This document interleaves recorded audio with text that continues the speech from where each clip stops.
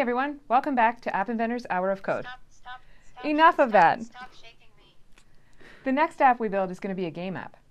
No talking this time? No, sorry. Let's get going on this silent app. To get started, log on to App Inventor and click New Project. Name this one Ball Bounce. This app is going to have a ball moving around the screen. The ball will be what we call a sprite. In App Inventor, ball and image sprites can only live on a canvas. Before we put in a canvas, there's a setting we need to change on the screen properties.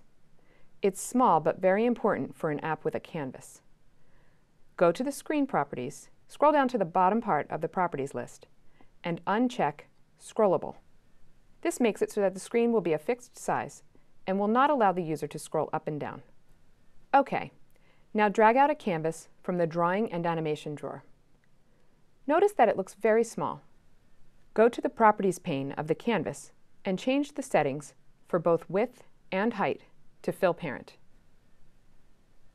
That opens up our canvas quite a bit.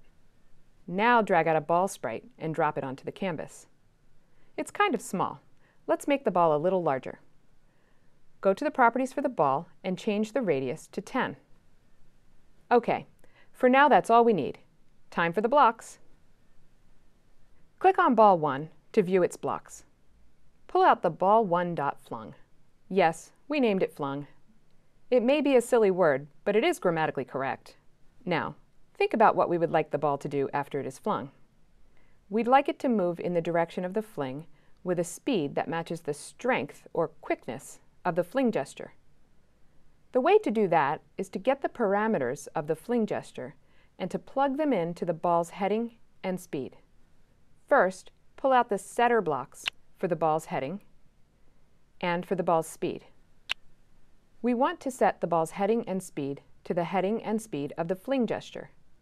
There's actually a really easy way to do this in the flung event handler. Pull out the get heading and plug that into setBall1.heading. Pull out the get speed and plug that into the setBall1.speed. So now we have the event in place that will handle when the ball is flung by the user. This means that the user uses their finger to flick the ball. That's a flick like a pull cue, not like an Angry Bird launch. If you are connected to your phone, then you can test your app out. How easy or hard is it to fling the ball? Does the app respond the way you expect it to? One thing that you'll probably notice right away is that when the ball hits an edge, it gets stuck there. We have to tell the ball to bounce off the edges. Back to the blocks. Go to the ball blocks and choose the WhenBall1.EdgeReached block. Go back into the ball blocks and drag out the CallBall1.Bounce block. Notice that this bounce block takes an edge as an argument. Where can we get that edge value, do you think? Well, how convenient. The EdgeReached event handler reports which edge was reached. Mouse over that edge parameter and you'll see the get block for it. Pull that one out and plug it in. That's all. Test your app out again. Hey, look, the ball bounces off the edges now. Pretty cool, huh?